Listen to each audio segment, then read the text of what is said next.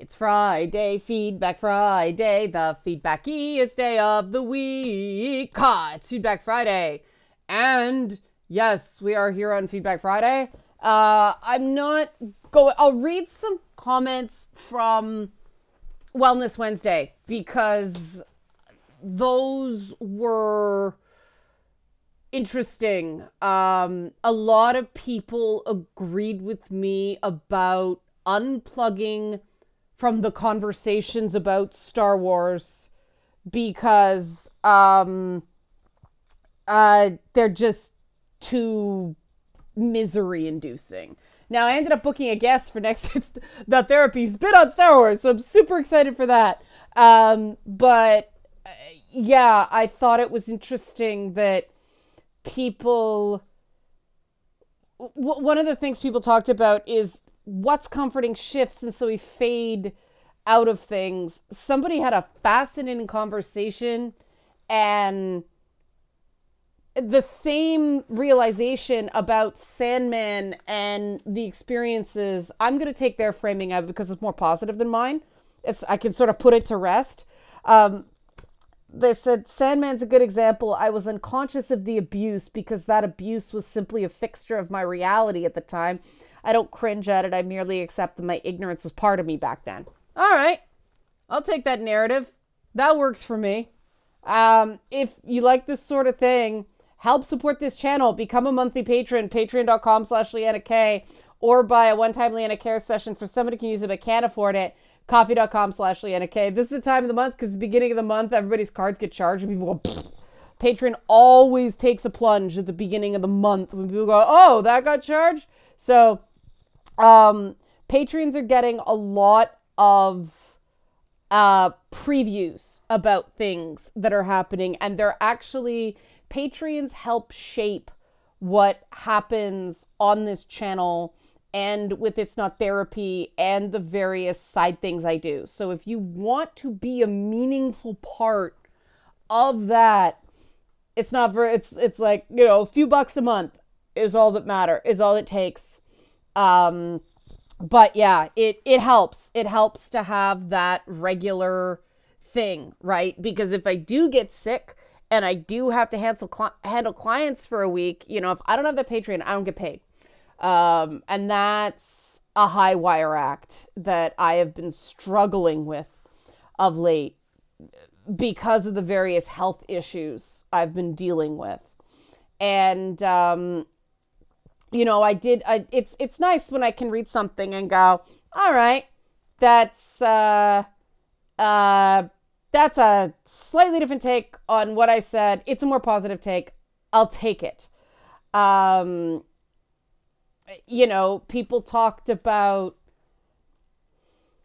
this is interesting. One person said they never really bought comics for the dark brooding angst. For comics, they were about the fun escapism and flights of fantasy and a sense of joy and exhilaration in the ridiculousness. It seems to be gone. And that, I mean, to me, it was Spider-Man was a hero who got a cold. And I thought that was the coolest shit. But yeah, to me, it was a world where heroes actually won a slim majority of the time. And so the grimdark just does not work for me. I can lose and get pounded in the face in the real world. But another part of this comment was, I think it may be mostly about figuring out why a thing was comfortable in the first place. Is it that it provided you with a means to connect to others and acted as a social lubricant? If so, the discourse becoming toxic would poison that comfort. If it's comfortable because you see yourself in the media and it speaks to you, it'd make sense that in growing and changing and no longer aligning with the thing in the media that attracted you, you wouldn't get the same comfort. You know, yeah, makes complete sense. Another commenter said, you know, they said the same thing about Star Wars. I unsubscribe from groups about pretty much everything I enjoy, so I continue to enjoy them. Along with Star Wars, I've unplugged from Mass Effect, Destiny, Dungeons & Dragons, and pretty much anything I enjoyed as a kid. I stopped watching anything new about Transformers until Bumblebee came out, and that was balm for the soul. You know, they said, I don't get excited about movies or games that are coming out anymore. I felt like I had grown up and the child was suffering until I started protecting my own inner child to continue to enjoy things that are important to me. And I think that is what I'm going to seg into. There were a lot of good comments on that video, but that one segs into what I'm seeing with the hate bombing, you know, over She-Hulk. And what I ended up doing, because I don't know why people don't realize any comment that starts, what you don't understand is a, wow, you can read my mind? Okay, like that's one of those things that just, I tune out. And it's not deliberate. It's just an it's a response I can't help. So anything where somebody tells me what is in my mind instead of just telling me what is in their mind, blank. And I realized that part of the reason I was so like, I couldn't figure out why I felt so punched in the gut by the She-Hulk hate, and that comment about, you know, why you find it comforting really spoke to me on that, because I enjoy Jen because she is a complete fuck up. She's a screw up. People don't like her. People humiliate her. Everybody's saying why she's bad, and yet she still got to have a show. I see myself in that, though I don't get to have a Disney Plus show. But the fact that people hate her so much went from, oh, maybe I can exist, to, oh, right, yep, people hate women like me. And it's so interesting that the people who feel so attacked by something attack and therefore make people feel attacked. And so the hate just spreads around. It's all freaking dark side of the force shit. And what I ended up doing was an exercise I was actually taught by a police interrogator. You look at the statement and you start picking out emotional keywords and see what they tell you. And the use of punishment, what you don't understand, suffering, all these really pain point. And then a Leanna Cares client said, you know, it is just people barfing pain onto the internet. Not exact words, but I'm paraphrasing. That was a really good conversation. He was somebody that actually explained the whole thing in a kind of self-aware way. I won't share it because I know I'll get in comments because people just lack self-awareness. Like, you all sound like angry badgers to me when I read the stuff. But it is at the end of the day, it really seems to have nothing to do with the show and everything to do with what the show failed to soothe. And I just do not believe, and this is my own bias coming from the, you know, doing a show and knowing what my intents were for the show back in the day, and doing a show that was a form of comfort for men and having that completely misconstrued. If a TV show doesn't come for you, turn it off, right? Because I got to hear what a horrible slut and betrayer of women and internalized misogyny and all that stuff, because I wanted to be part of a show. It was Friday night. It was the end of the week. It was a show that wouldn't, insult women's intelligence, but it was a show to make mainly guys feel like they could have a laugh and relax and like boobs, and you know, it was comforting in that way. And the powers that be misconstrued the show, called it sexist, all that stuff. Of course, we saw the numbers with women. They were practically on par with men. Well, once I took over producing. Perception is not reality. And to have that intent so demonized, and to be told what I was, when it's like, no, if you sit down with me, I could tell you what I'm doing in this show. But, you know, when someone, what you don't get, that doesn't make you sound like you're open to a hearing. So what anybody with a healthy dose of self-esteem does when you come on like a ton of bricks like that is just go, not the most mature thing, but that's what they're doing internally. And because people are so miserable, because people are so lonely, because people think all they can do is scream and yell and like wounded animal territory. I don't know how to deal with this.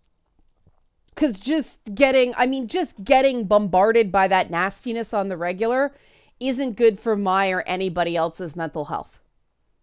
You know, I refuse to shut up because people are bullying me. But I know that engaging with people who are telling me what I am long term is not good for me.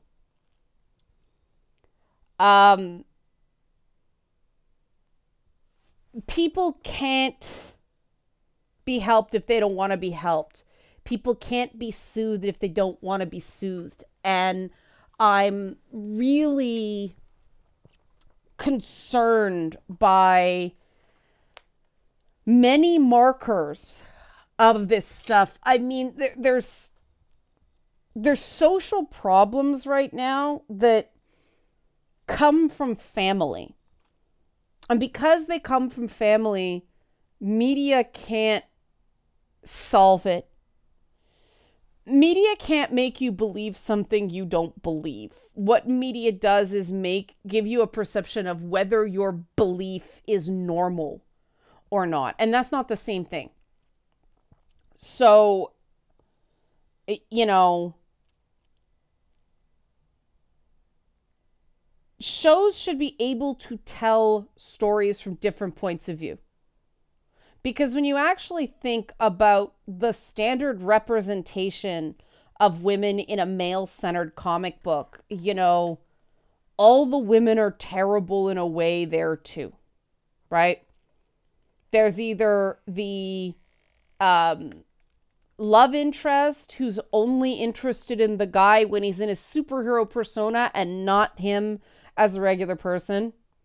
Doesn't make women look real great there. It's where the gold digger Lois moniker from Lois Lane comes from, you know.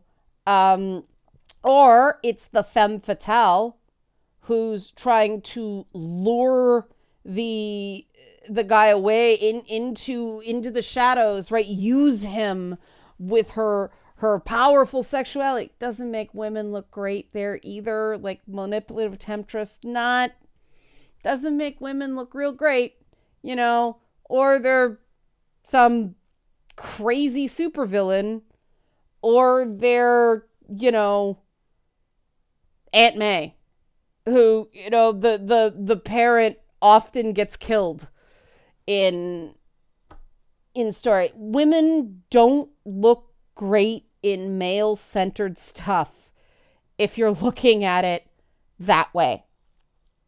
And one person said to me that, you know, men just aren't used to this. They aren't used to the thing that women have been subjected to for decades. And I'm just gonna let that sit there. I don't know if that's true. I'm sure, like, not all men, right? But it's an interesting comment Now, that doesn't mean anybody should be prevented from making entertainment for women based on a female perspective. We have to expect people to know how to adult. And if you don't enjoy the marketing, don't watch the show. If you don't, enjoy the first episode, don't continue watching. I do that with a lot of shows. It's like, this is just not my thing. I'm getting annoyed watching it. I'm not going to go any further, or I'll pause, or I'll do what I did with House of Dragon, which I haven't started yet, but I intended to. But I really enjoyed the seasons of Game of Thrones I binge watched. I absolutely despised the week-to-week speculation when I was watching it actively. Same with WandaVision. I think I would have enjoyed that show a lot more had I just been able to watch through it without all the theorizing and the this and the and it ultimately just became disappointing because, by episode 4, it's like, there's no way 80% of these really cool fan theories can possibly be true. So, I waited to watch House of the Dragon, so when I do watch it, I have the best chance of enjoying it. If you're whipped up by a trailer, don't watch the show. I know I am avoiding all the Wakanda Forever hype because I know I'm going to see the movie. And I don't want to get expectations built up so much that, the movie's just meh. So I've been not watching because they do the trailer every hour or something like that now on social media. So it's just, somebody warned me about it. I'm like, okay, thanks. But what is going on seems to be a form of emotional displacement, emotional projection. That the problem is not a show. The problem is not that. The problem is stuff that's going on in people's lives that, as one person said, Marvel and Star Wars and stuff. That was the thing that you escaped the bully from. You escaped into when you were being bullied as a kid. And I mean, I went through that with X-Men and the Bryan Singer versions. And I talked about that. It's like, yeah, I get how that makes you angry, but I was angry at the X2 for 2 weeks and that was it. But if you're still feeling that bullied, you deserve better than that. And better than that is not going to come from a TV show.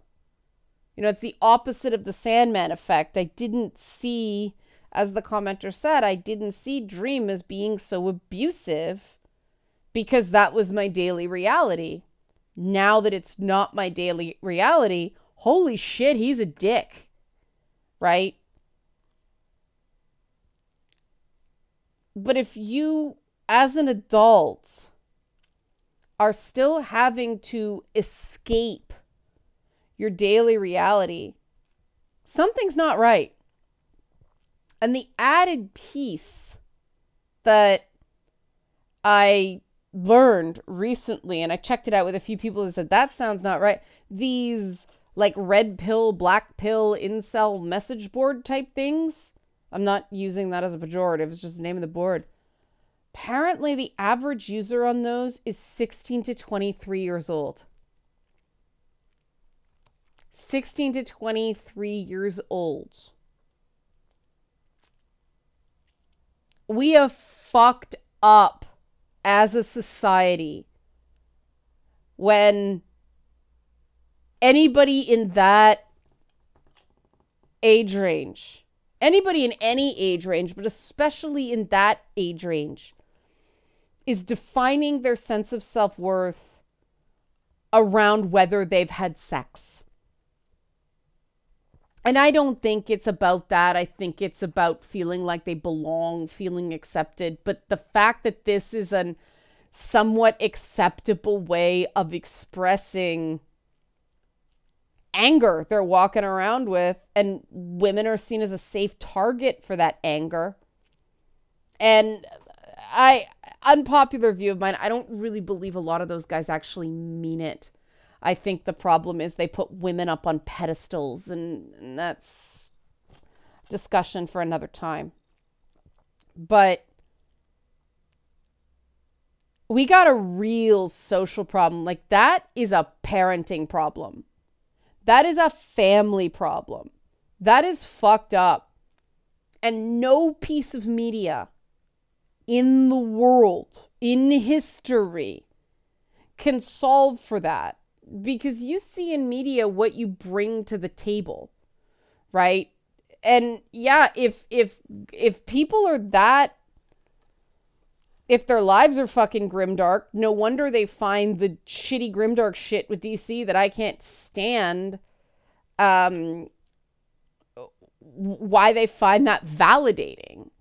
Because it's not giving them hope for the end to suffering. It's just, I guess, contextualizing and giving meaning to the suffering that is never going to end as far as they're concerned. And holy shit. Like, that's scary to think about. And it's so weird to me, and the nonsense about safeguarding children. There are 16 to 18-year-old young men in these forums crying out for fucking help. Where are the people in their lives? That's just unacceptable to me. But I really don't know what to do about it, because they're not going to listen to me. Because, you're raised in that environment. The minute you're challenged by a woman, you get so embarrassed that you freak out. And I think there was some of that with the She-Hulk reaction too. But like, I don't know. I know that I was worried about doing men's content in the first place. I'm glad I did it. There's been some interesting discussions. A lot of people do like it. But the people I was hoping to reassure that women don't see you that way, they don't want to be reassured. So it's definitely gonna lend itself to a pivot in the content, because no point in trying to talk to somebody who won't listen. I make content for the people who will listen. And a lot of people did appreciate that video on Monday. They liked the different point of view. They said, yeah, I didn't see a lot of that. One person said she wants a guide to decoding like girl code, because she doesn't understand it either. And as somebody who had to learn it painstakingly, yeah, I feel that. But yeah, definitely gonna be a pivot in,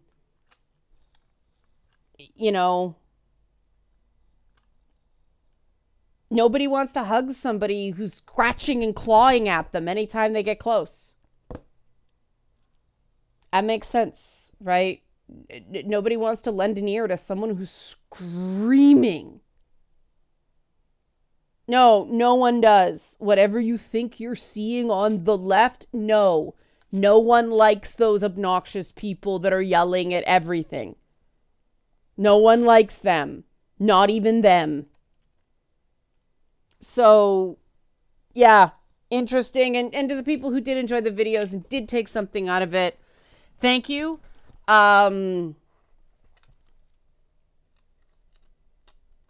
Yeah, I'm really worried about what's happening to a subsection of young men. And I mean, things are destroying young women as well, and non-binary people, but this is a completely avoidable malaise that it just seems collectively society is just rolling around in, and it's not right.